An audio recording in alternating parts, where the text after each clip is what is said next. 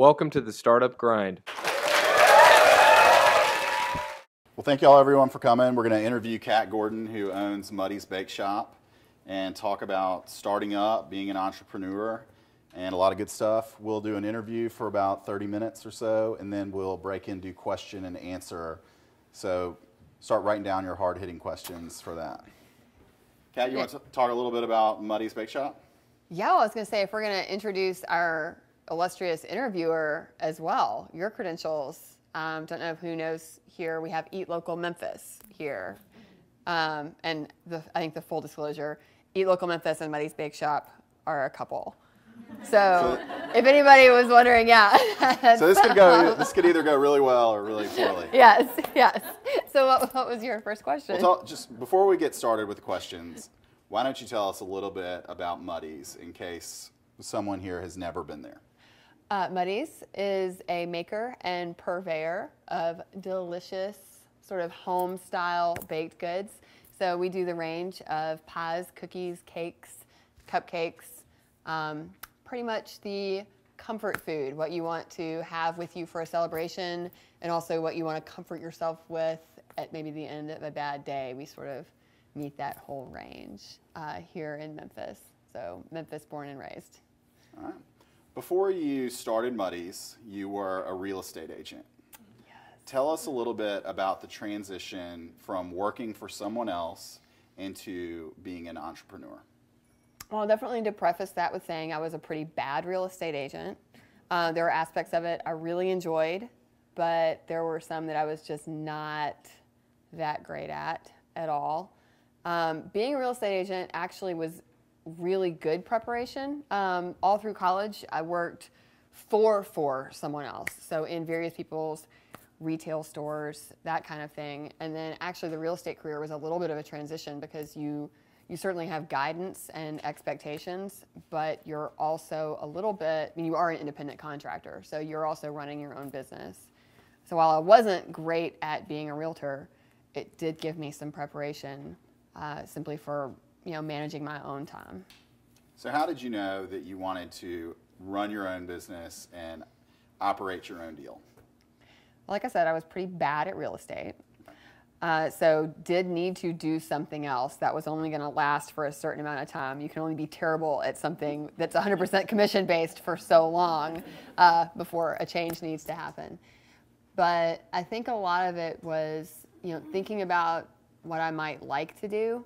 And a big part of it for me personally was simply getting a handle on my wants versus my needs, and figuring out that I could take a risk to do something that, I thought might not be monetarily successful. What was sort of my base level that I needed to earn simply to exist in a way that was acceptable. So that was definitely part of the decision-making process. And a lot of it, too, was simply a happy accident. The baking was something I did as a hobby. It was something I did to avoid real estate. It was my procrastination tool. And luckily, it was apparently good enough that some other people wanted to eat some of it and essentially pay me for my time and ingredients, which was mostly family and friends to start with. So I was able to sort of get a foot in the door that way. And in some ways, I thought, test out what it might really be like to have a bakery. That was super naive, but that was sort of the beginning transition. Well, let's talk about the beginning. So the name of this event is Startup Grind. And I remember the beginning of Muddy's as both a startup and a grind. Let's talk about the part of the business before you ever open the doors to customers, because that behind-the-scenes work is really important into getting something started. Tell everybody a little bit about what went on. Okay, so between the moment of deciding to actually pursue this business and opening the doors, very much like a researcher. So my educational background, for those of you that don't know, is English literature and art history. No business, no culinary experience. So in the months leading up to actually opening the business, I really took a lot of advantage of the public library. I think they got to know me on a first name basis on the second floor. The small business section, I checked out about every book possible, opening a restaurant, opening a bakery, every business book imaginable, brushing up on, I'd taken accounting 101 and 102 in college, so brushing up on that. There was, I mean, Thomas remembers, stacks upon stacks of books, constantly going through the rotation, coming back, keeping notebooks. I knew enough to know that I knew absolutely nothing. So the leading up stages, you know, I think what people tend to think about is, oh, dreaming up really great recipes and, you know, having fun that way. And there certainly was that aspect, but there was a lot of learning and attempting to fill in the gaps of my own knowledge. And I'm incredibly thankful for that. If I remember correctly, a lot of what you were studying was how to avoid the pitfalls that would lead to failure. Yes. I was pretty confident this was going to fail. And my goal was simply to make that happen later rather than sooner. So you went from effectively a research student who learned everything about opening a business to then opening a business on Leap Day 2008. Yes. Tell us about opening the business and what transpired after that and how your role changed pretty dramatically. That's a great question. And my role did change very dramatically. So going from the research stage, opening the doors, yeah, I think some of you have probably been around for the life of the business. So that's almost 6 years ago. Yes, it was Leap Day. I had not processed that it was Leap Day until about halfway through the day and was reminded that, oh, you can only celebrate a birthday every 4 years. Ha ha, isn't that funny? I'm like, oh, crud, this is already just insane. But then really went, you know, like Thomas said, anticipating failure. And that's just to be super, super honest. I was really, this is a huge leap of faith as a business. And like I said, I had absolutely no experience doing this. I had no education. There were no reasons that this should have succeeded. So I kind of felt like my job was to minimize the damage that was surely going to befall me. And so not expecting that first day, we hadn't even told anybody we were opening. So not expecting to have a big crowd the first day. I was surprised. We had a lot of people the first day, and then a lot of people the second day, and the third day. Had family members constantly on call that were dropping everything that they had to come in, help me out. And, you know, Thomas would take off work early, mom and dad, my brothers, all of that was going on. So it was a real gear shift going from, am I going to be standing naked on Poplar Avenue holding up a sign like, please come to my bakery, versus, oh my God, what do I do with all of these people? I don't have enough food. So my role really went from researcher to survival. There was a good point where I was the primary baker and the primary customer service person, you know, pretty much there about 20 hours a day for months on end. And that's just hanging on. That's riding that lion. And then sort of as the business grew a little bit, able to hire some more people, I really had to adjust to becoming a manager, which I'd never been before. A little piece of trivia. I have never been promoted. I've never gotten a promotion, ever, except for myself. And I'm not really sure that that 100% counts.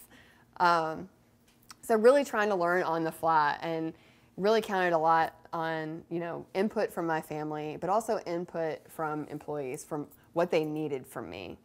So I feel like my role, I would love to feel like I was very in control of those shifts, but I felt very reactionary. I was reacting to what the business needed. And it's great. I've talked to, you know, I'm 32. A lot of my friends have had children at this point. And the friends I've talked to who have had babies, I feel like there are a lot of parallels to that, you know, feeling all of a sudden like they exist to sort of meet the needs of this other thing that they don't know how to do it. They don't know what they're doing. It didn't come with a guidebook. I mean, there are lots of books published on how to run a business. I read a lot of them, but it all seemed irrelevant at the moment. So really adjusting to that role of just, how do I take care of this? What do I need to learn? And then, you know, we're coming into year, we're about to be 6 years old now. So what's your role? Describe your role now as opposed to what it was then? A lot more strategic thinking, a lot more long term. I can't get away anymore with only looking towards the next week or the next month. My employees need stability. There are more expectations. So I think right now I've really been trying over the last year to adjust to a new role, letting go of some of the minutia of the day-to-day, which any of you type A eldest children might know is incredibly difficult to do. So yeah, this last year has been really, I've been trying to focus on growing professionally and being what the business needs me to be, which is more a long-term visionary and training a really kick-ass management team. So I think we're probably talking to some entrepreneurs here, and if you could get in a time machine and go back to 2008 and give yourself a few pieces of advice from future Kat, what would you have told startup Kat? Wow. Be not afraid, first thing. But after that, probably to chill out just a little bit. Everything seemed like the biggest deal ever at that moment. And looking back, I think I was probably super selfish. I would probably tell myself not to be quite so convinced that every small problem I was having was this huge dramatic moment that was maybe the end of the world. It felt like it at the time. And, you know, all of you who have pulled all-nighters, all that kind of thing, when you're also hungry and really tired, it's really easy for small things to appear to be gigantic obstacles. So I'd probably reassure 2008 Kat that, you know, not everything was this super high drama moment. I would also have advised her to think less about what are you going to do when this fails, and a little bit more about putting in some pieces that would help me in case it was successful. Let's talk about that. A lot of people prepare for potential failures. It's really easy to imagine what some of those failures could be or to be prepped to react to those. Talk a little bit about the difficulties that can come with success and the things that you don't expect that came with really quick success in your case. Right. And that definitely, for starters, you don't really feel like you can talk about it because you feel like a real jerk in the middle of a recession being like, oh my gosh, I don't know what I'm going to do with all these customers. I mean, that just really is a jerk move. But in that moment, that was the story right there. We were not prepared for that many customers. And that is a real issue for what are you going to do when 2/3 of the people walking through your door, you're having to look at and disappoint and say, we don't have what you came in for. We're open for 8 more hours today, and we're already out of almost all of our food. That is a very real problem at that moment. So I would definitely say, again, with the kind of take a chill pill, step back from it, trusting a little bit more. I had a great team starting out. I think that's one of the things I've had the whole time. Wherever we've been in our growth process, my team has been super fantastic. I think I maybe should have trusted them a little bit more, been a little bit less controlling about every detail, and looked a little bit ahead. I remember my mom describing it as a kid running a bicycle down the street. And it's like, okay, you have the bicycle, you just need to get on the bike, and you're going to be able to go a lot faster. So basic things, just like hiring more help, was a huge issue. So being able to sort of handle, what if it is really successful from the get-go? I think in the planning stage, we focus a little bit more on the failure because it's what we're really afraid of. But being sure to take a moment to say, okay, what am I going to do if this is wildly successful? What's my strategy there? And just to have some sort of idea, because I think if I had done that, I would have felt at least more confident, even if I didn't use that plan, that there was a plan in place. So just kind of something to think about. Think about what's the worst thing that could happen, and then what is the absolute best thing that could happen that might actually cause problems. And just maybe a 3-step, okay, if that happens, here's kind of how I plan to handle it. I think that'd be helpful. Well, you mentioned people. Let's talk about I'm going to ask you a couple questions about the people in the business. The first is talk about the difference in hiring when you were hiring while you were a startup versus when you were hiring as a more established strategic business later down the road. Okay, so hiring as a startup, I had made my first hires before we opened, obviously. And I was basing that on the idea that we were going to have very little business.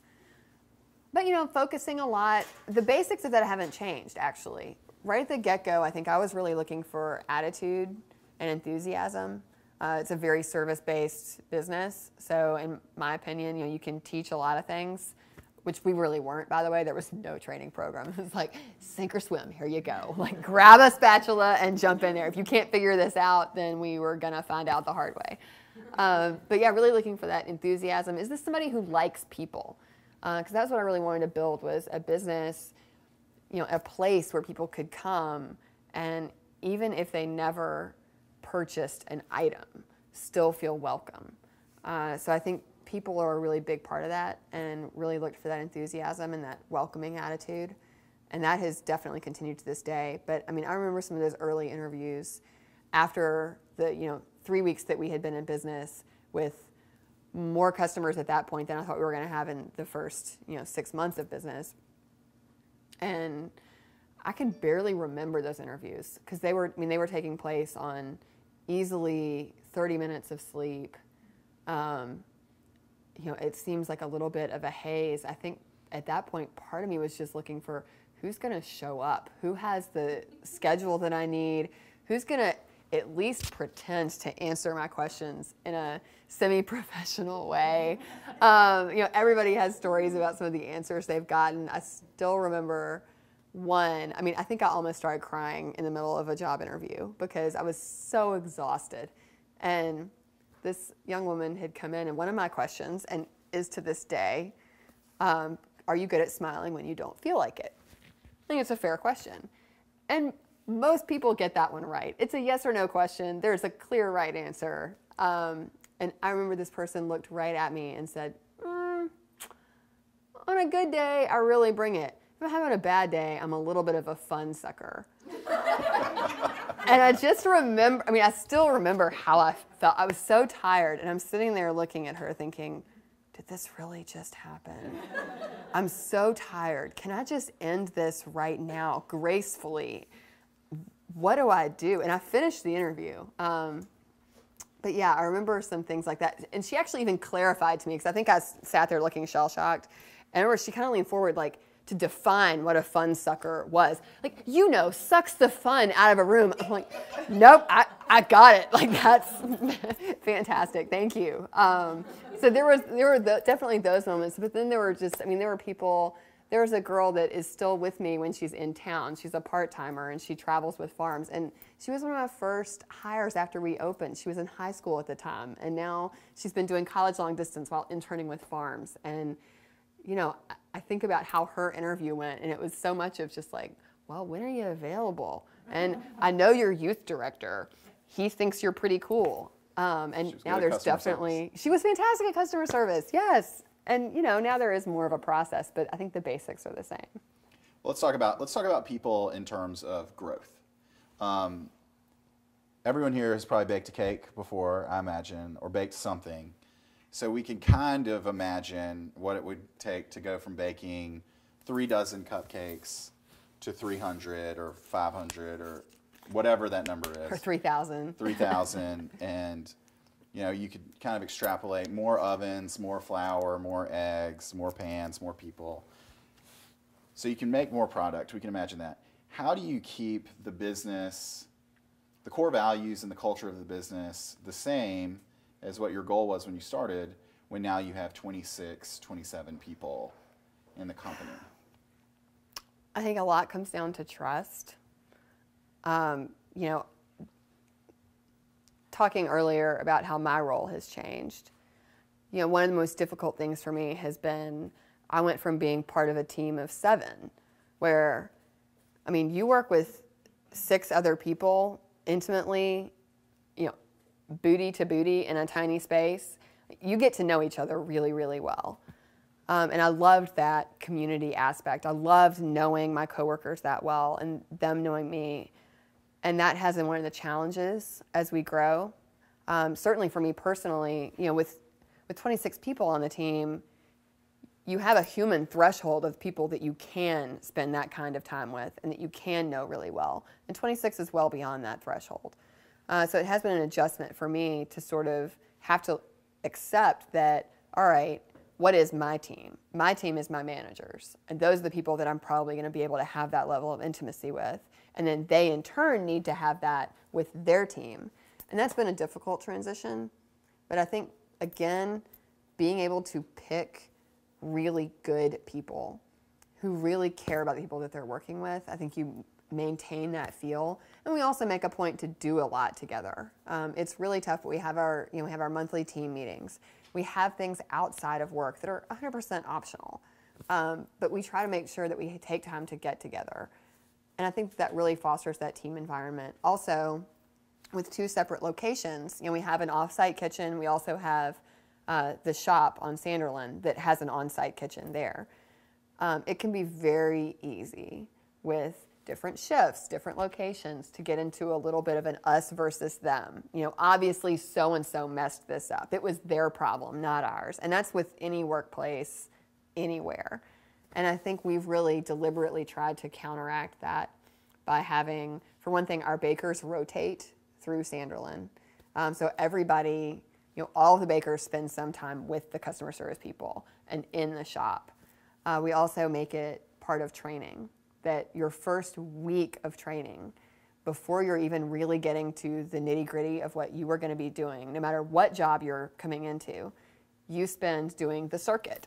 So you do a couple customer service shifts, you do a couple of baking shifts, you get to sort of see all those components so you have a real appreciation for what your teammates are doing, even if your teammates are across the city and working at 4 a.m. where you normally work at 3 p.m. And I think that's really helped us to maintain that sense of camaraderie and just unity around a goal. Is that a little of the Jack Stack methodology of business? A little bit. I love my Jack Stack. Yeah. So people, again, sometimes you have people that turn to you when they have questions. Mm-hmm. It's hard, I imagine, to turn to them when you have some questions. So talk a little bit about the importance of mentors, how you find one, what you look for, how you interact with them in a way that, as an entrepreneur, the ones you want are probably similar to you in that they are very busy and they have a lot going on. How do you make that relationship work? That's a great question.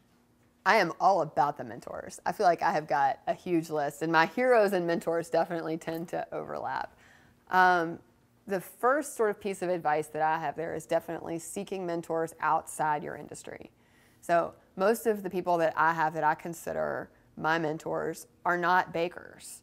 And it's fascinating to me that there's still so many overlapping issues. We all work with people. And really when it comes down to it, I feel like that's where most of the questions come, most of the anxiety come. Things that are in your specific skill set, you usually know the answer. You know what to do, or you know where to find it. I mean, that's why Google exists. You can just search for the answer. Baking powder or baking soda. Okay, this is going to be a 5-minute question.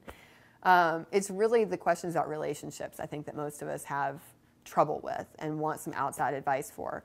And I feel like it's going to be a lot easier to develop those relationships with people that are not your competitors. So my mentor list certainly does consist of some other bakery owners. I try to find those outside our region. So I have my bakery best friends in Vermont and Nashville and Savannah. Those are people, they're not interested in nationally franchising, just like me. So we do not consider each other competitors at all. So you definitely can get good advice. So those are people I turn to for questions about like a seasonal special or something that we're doing that might be baking specific. But the majority of my mentors, as I have come to realize that most of my job is not related to my product when it really comes down to it. My job, my primary goal as the business owner is to keep my team healthy so that they can do their job and take care of those details. And that's something, one of my business best friends has a funeral home in East Tennessee. And you would be amazed with the amount of crossover there is between a bakery owner and a funeral home director with these same issues that are going on. A pizza place in Colorado, definitely my friends up at Zing Train. I mean, Maggie and Ari are fantastic up at Zingerman's. So really searching out those people in separate industries, and then same thing locally, finding those people locally that you really admire how they do business, because you can have those frank and honest conversations at that point without worrying about, am I giving away a trade secret? Am I, talking too much about a promotion we have coming up? At that point, it doesn't matter. They don't care what you're doing with your product. You don't really care what they're doing with theirs. You want to be able to talk, business owner to business owner. Is that Yeah, that's okay? right. Memphis has a reputation of being a community that gives. Muddy's has the same reputation. Talk about the importance of giving back, how you do that, and why you have made that one of your values. It definitely is one of our values. And I feel like in so many ways, the Memphis community was super generous with me and with Muddy's when we got started. So describing a little bit about, how the business started and being sold out hours before closing time.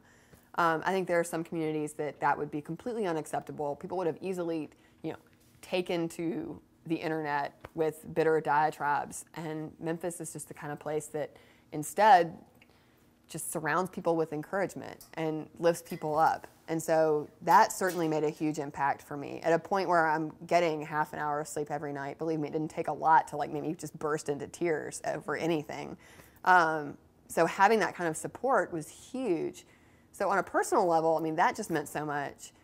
But also, I just think that Memphis, like you said, Memphis is a giving city. I think we're number 2 per capita. Number 2 in the country per capita for giving. So part of it, I'm Memphis born and raised. It must just be in the water here. But one of the ways that we have really done that, I kind of feel like we haven't done enough over the last few years. I think in a lot of ways, plenty of businesses here give tons and are super involved with the community. Anybody here who has a business, you have probably been approached for innumerable gift cards or donations, or if you have a food business, constantly approached about making donations of food for various nonprofit galas and silent auctions, things like that. And there are plenty of places that give and give and give, and I'm not sure that Muddy's has really done more than those places. I think we're just very deliberate about it. More excitingly, we have really made a commitment. The last year, we have a new internal program coming about, and this is actually talking about growth of the team and growth of leadership opportunities within Muddy's. One of our former customer service people left us for a year to go teach, and we stayed in touch and just kept talking. And she was really driven to start something. She really missed being at the bakery. She missed the service aspect, but didn't want to come back and just do more of that. And she really had an experience with nonprofit, with volunteerism. And she approached me with an idea that was just like, you know what, I feel like this is where Muddy's is going. This fits with the guiding principles. What would you think about doing something along the lines of paid volunteering for the staff? Because we've really tried to get staff involved with the outreach things. So we have our community jar. We don't accept tips. There's a jar next to the register, and every month there's a new nonprofit. And the staff have been directly involved with that. They choose who it's going to be. People can submit nominations, but it's ultimately the staff's choice to vote on who's featured. So Sarah was saying this would play into that. And so now, starting this month, we are partnering with 3 different nonprofits in town and really honing our dollars on those things, trying to make a real difference beyond the gift card here, the gift card there. So I think that's going to be a real game changer. And again, it will benefit us too in tying into the leadership opportunities that staff have. Studies have shown time and time again that people who volunteer are healthier, are happier, have more opportunities, are more confident. So I think it's a win-win for the community and for us. And do you feel like that is this program being a part of what you do is going to help you find better people to work for you? Absolutely. I think it's going to make us more competitive as a workplace, at least for the kind of employee that we're looking for. We are all about service at Muddy's, and I think the kind of person who's really into providing great customer service is probably the same kind of person who's going to be jazzed about the opportunity to spend a paid hour and a half working with a local nonprofit every week. I think that's theory right now. It's not really proven. I'm hoping to be able to come back in a year and say, yes, we proved it. It was exactly like we guessed. Tell us a little bit.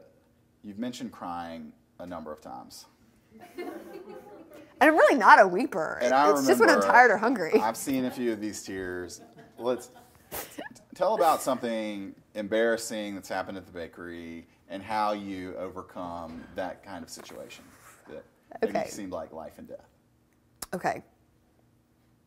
I realize this is going to be on the internet, but I am still going to confess the single most embarrassing thing that's ever happened to me in the history of Reading Muddies. And that is when I called a woman a stalker. I don't know who she is. I've never had the chance to come back to her later. I did apologize at the time, but to lay out the scene. 26-year-old small business owner, completely unprepared for what's ahead of her. And like we have established, a lot of success is wonderful, has its own really interesting problems that come along with it. One of those being absolutely no sleep whatsoever, sometimes for days at a time. So what had happened was we ran out of stickers for our bakery boxes, and I ordered more, and had not realized they sent me the proof. It's not the sticker company's fault. I think I just missed it, and they had my home number on our stickers to go on all of our bakery boxes, and I did not even notice it. I mean, it was our home phone number, and I don't even know how long they were there before someone called from the box, which I felt most people found it online or something. But this poor woman was looking at her bakery box and called the bakery number and got me at home. And I had just come back. I mean, I think I had just spent maybe a solid 48 hours at the bakery and just arrived home thinking, okay, I have enough time for maybe a shower and a quick nap before turning around and going right back to my business. And the phone rang and I answered it, and it was somebody with, some inane question about the bakery. And what proceeded was a really sinister Laurel and Hardy exchange of, how did you get this number? And she's like, it's on your bakery box. I'm like, no, it is not on my bakery box. This is my home number. We're unlisted. How did you find this? And of course, I can just picture now this poor woman at her house thinking this is a crazy woman. Who am I talking to? What kind of professional business is this? And the answer was she was talking to an incredibly sleep-deprived, crazy woman who had just missed this detail. And I mean, I did eventually realize what had happened. And I mean, I didn't call her a stalker, but I was essentially accusing her of somehow finding my home number and tracking me down at home, because obviously that's what people would do. And yeah, I think it was after I'd had my shower and my nap, kind of started thinking, well, that would be really weird. I mean, why would somebody do that?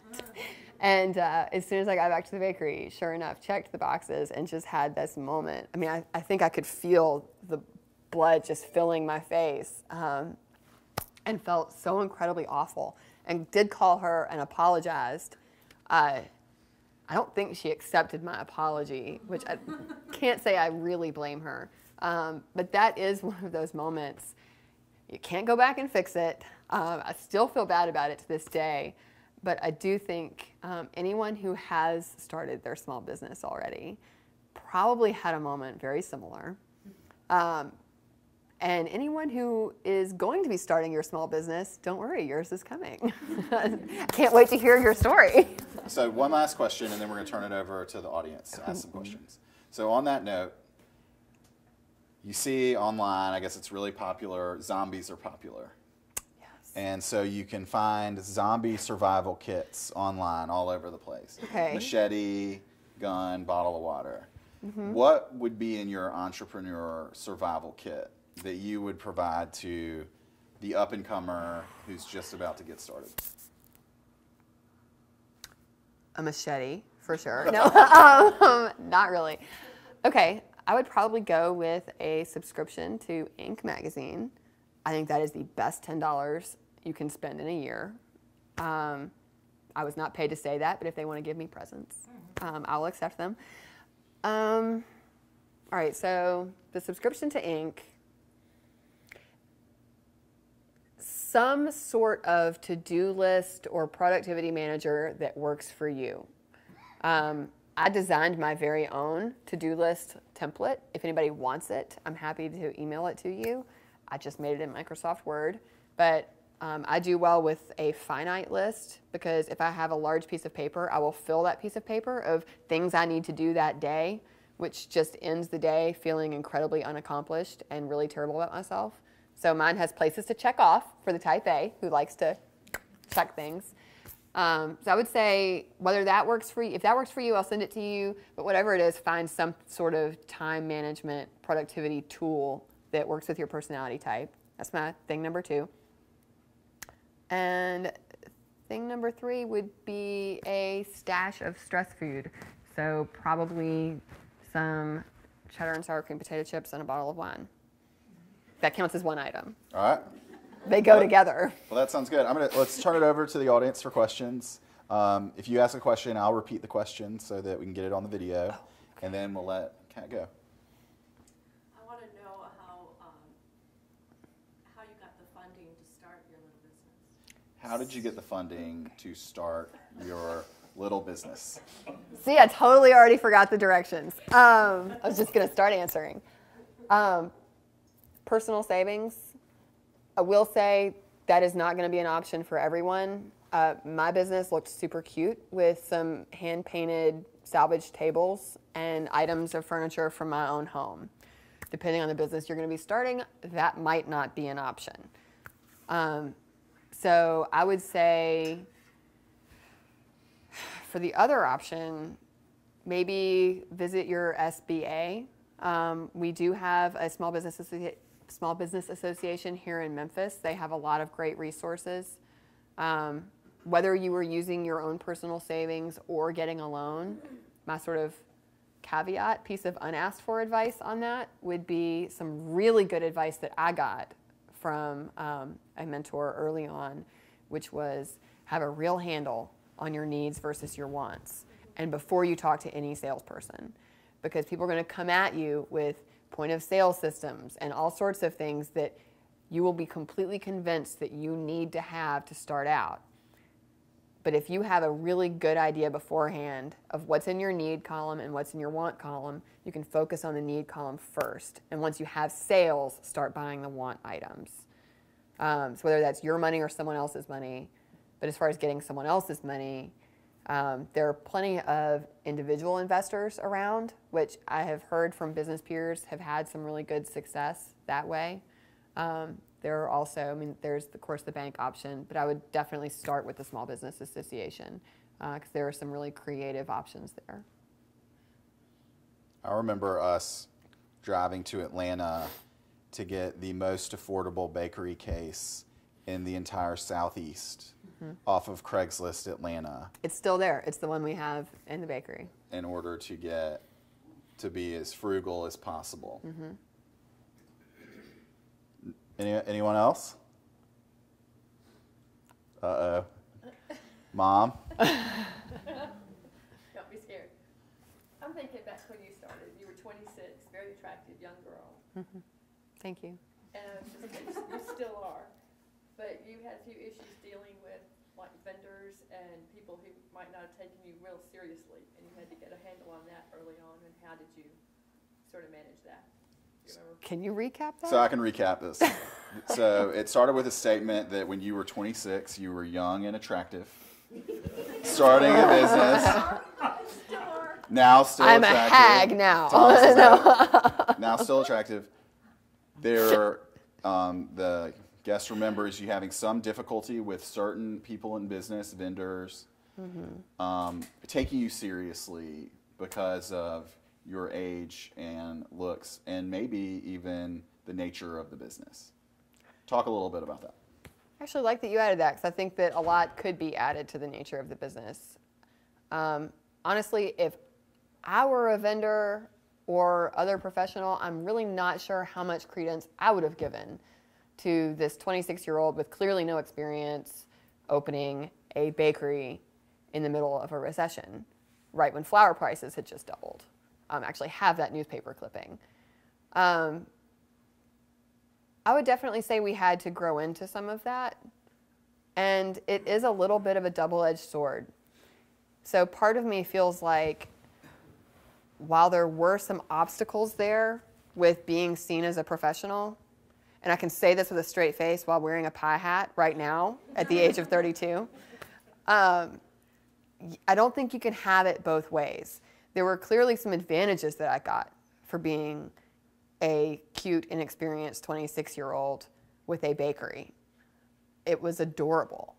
And I think it made it easy for people to actually overlook some of the things like selling out early. And I mean, in some ways, I think we were a group of people that, you know, people wanted to root for because, dang, it's like, bless their hearts, they just don't know what they're doing. I mean, kind of, I think there was a little bit of sympathy there that,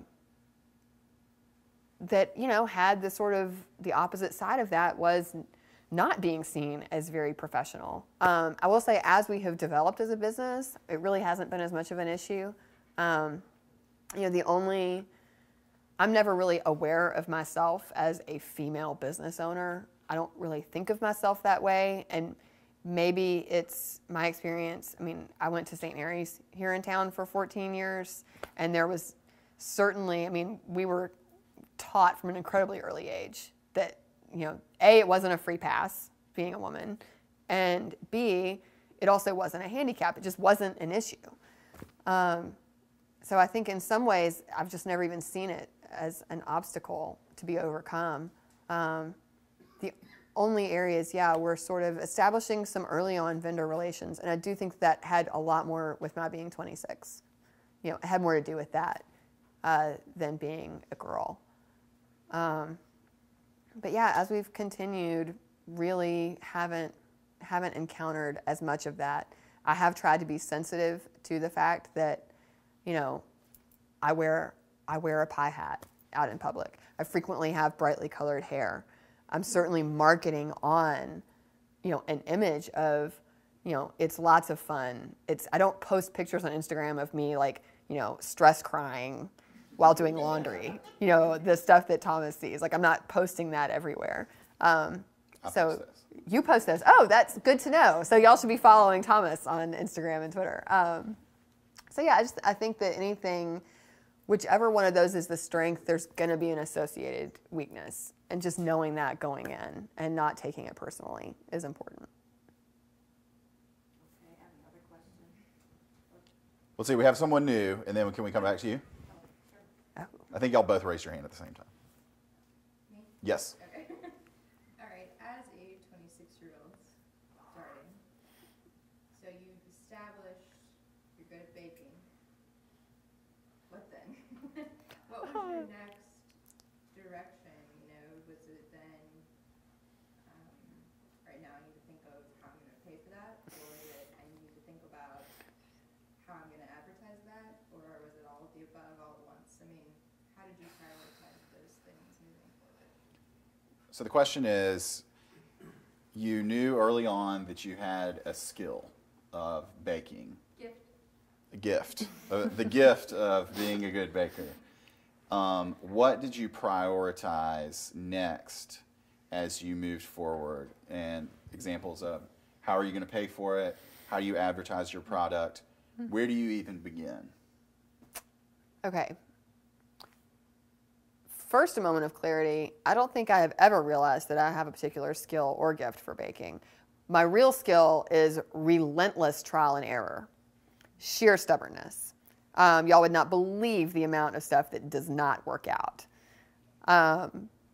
With that said, establishing the foundation of what I'm going to be doing. So moving on to sort of those next questions of, so how am I going to do it? It seems like a million years ago. But I think the very first thing was simply making the commitment to do it. So yeah, did some of the business reading, realizing how much I didn't know, but it wasn't really real until I signed a lease. because at that point, that was the only debt that I had at that point. And while some people may say, well, a lease isn't really debt, I was signing a personal guarantee that even if this thing failed in 6 months, like what if they couldn't find a renter? I would still be on the hook for the duration of the lease. So that weight certainly spurred all of the other things. So kind of going back to your question earlier about the financing, whether you do it entirely from personal savings or you get funded, I think once you've decided what it is you want to do and you've established that there are some people out there who are interested in paying for it, I think the number one thing to do is figure out an approximate amount of money that you're working with. Because that is going to, I mean, it's so practical, it's not sexy, but it's going to determine so many of your decisions. And I would also say have as much of your own personal skin in the game as possible, because that makes it really real. I mean, I think looking back on that lease document, you can, in my signature, there are things where you can see that my hand was absolutely shaking. My voice is shaking right now, just remembering. And at that point, decisions had to be made, and they were going to get made because they had to be made. Because every moment that we weren't open was money that I was, paying into something that wasn't real. So figuring out your where, because real estate, location, location, location, it's everything. Figure out where it's going to be and figure out an approximate budget. You can always change it later as factors change, but I think that spurs you to really make some real decisions. What was your question? Well, my question is kind of like in the marketing area. How much free publicity did you get before you even opened the doors? And then have you hired a PR person to keep you going in the publicity area? Okay, the question is, how much free publicity did you get before you opened? And then what have you done since? Have you hired a PR person to help maintain that publicity, or what have you done since? Okay, question one, before we opened, not a lot. We actually were published, when we got our business license, we were mispublished not once but twice, even with our business name in the listings, as Muddy's Break Shop, and my favorite, Muddy's Bait Shop, because everyone buys their bait on Sanderlin Avenue, obviously. So yeah, we weren't really getting a lot of calls from that. I will say Jennifer Chandler she's a food writer here in town, has some cookbooks out. She had found me, she was one of the friends of a friend who had, yeah, she had actually found me beforehand. It was a client when I was doing it, underground in my kitchen. So she knew that I was opening something, and she wrote a piece. She came and visited the bakery while we were still in the build-out phase to write the piece, and it was published about a month after we opened. So that was probably the earliest publicity that we got. There was not a fanfare or anything right then when we opened. It wasn't on anybody's radar. We did get a good bit of publicity after we opened, and I think after everybody was kind of like, oh my gosh, I mean, who knew that this would possibly happen? And we've been gifted with excellent publicity since then. We've been very, very blessed by the Memphis media. As far as currently, I am our PR person. So in one sense, no, we have not hired a PR person. In another sense, going back to Thomas's earlier question about how my role has changed, that's certainly part of my role. I'm looking at it a little bit more intentionally. The advice that I can give for folks looking for publicity is be nice to people. It seems so simple, but it really is, I think, as easy as that. I mean, I am blessed in I have a very photogenic product. It looks nice in a picture. But tips I can give people, take a little extra care. If you know that a reporter is coming to visit you, be prompt. Don't keep them waiting. Be respectful of their time. People in the Memphis media, especially the print media right now, are juggling so many different jobs. There have been so many layoffs. all of the writers here in Memphis are covering so much more than they were covering 5 years ago. So just being respectful of their time is hugely important. Taking a little extra care to go ahead and think about, if a photographer is coming, what they might want to get a photo of, and have as much of it ready as possible. Again, the photographers, just like the reporters, are booked so solid at this point. And then I will give advice that my mother always gave to me, and that is write a thank you note. They're taking time. They can write about anybody. They can have anybody come into their morning show. There are going to constantly be new options, and it's the smart thing to do. It's also the civil thing to do. Somebody just gave you an opportunity. It takes 5 seconds to write a nice thank you note, and I think it goes a really long way. And just, it's going to make their day. So that was some advice on the PR question. You mentioned that today you have a big list of mentors and friends that you check in with. When you started, though, other than your friends and family and the librarians at the public library, who was kind of on your team as you were in the planning phase? So now you have all of these great mentors.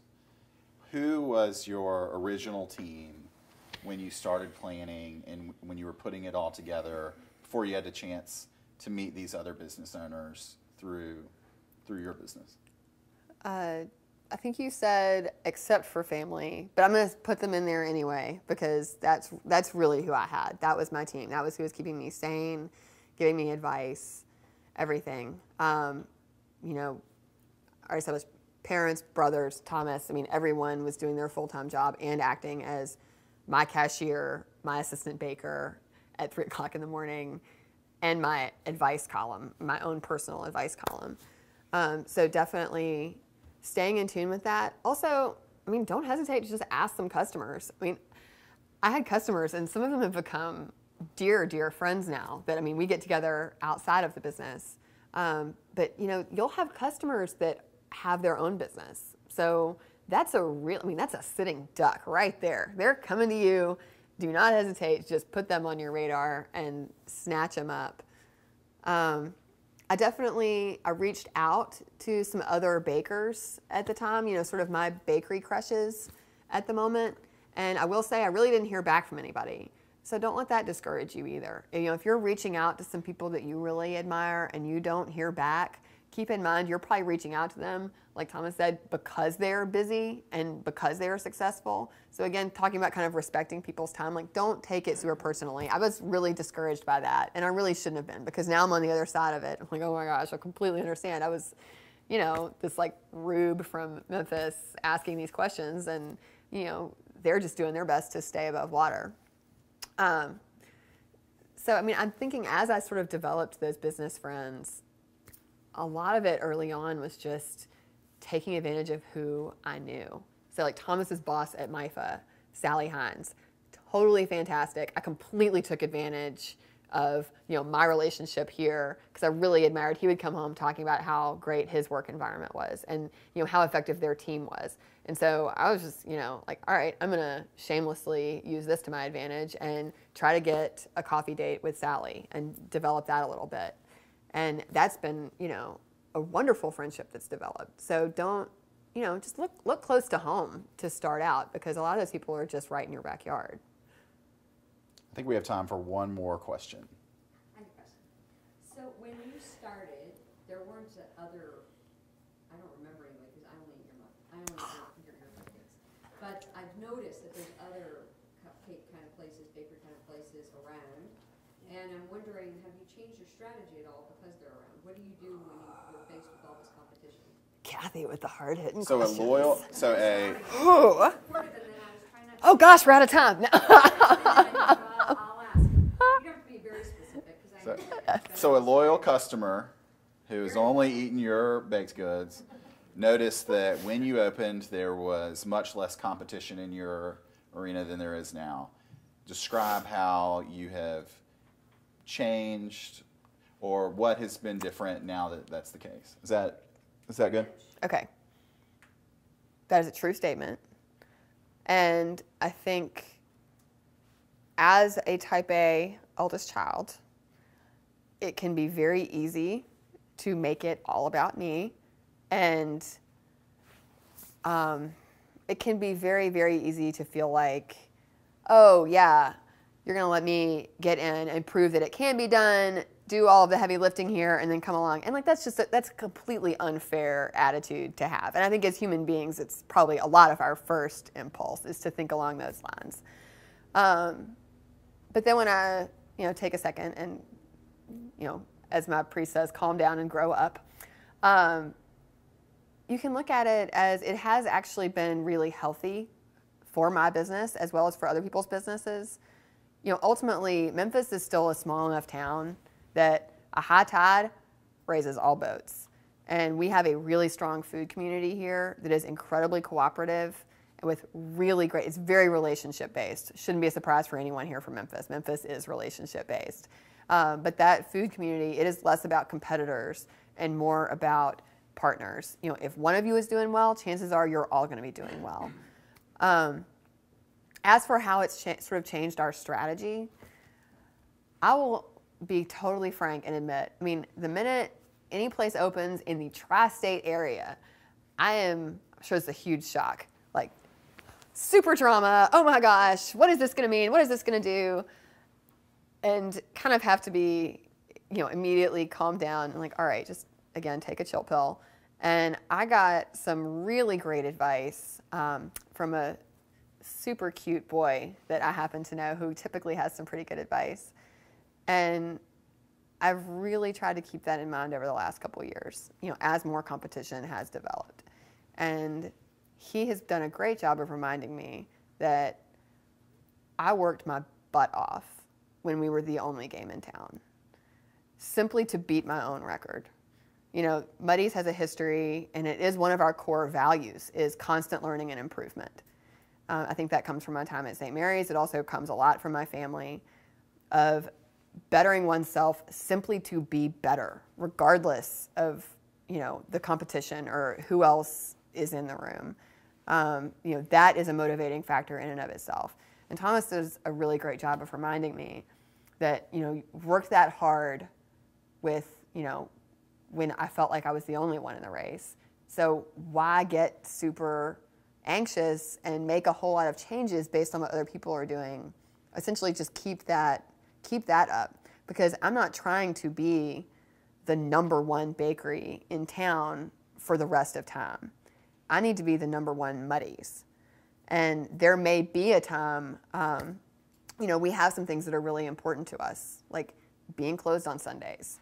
That is something that is really core to our culture, and it is something I feel very strongly about. And if I'm going to be basing all of my decisions on what a competitor is doing, I'm going to lose that. And I'm going to lose something really, really important to us. So I think balancing strategic changes based on, is this what's right for us, not is this what everybody else is doing. At the same time, you do have to stay at least in tune. If your customers are really asking for a particular product or something, that's something to certainly pay attention to. But I think remembering we're going to be our best competition. And that's going to be the best way for us to measure how we're doing on that. Are we the best Muddies that we can be? Because if we are, then it doesn't really matter what the other people are doing. There's plenty of business here in town. If we're serving our customers right and we're making good decisions for our staff, I think we're going to be in a pretty good place. Well, thank you. Thank y'all.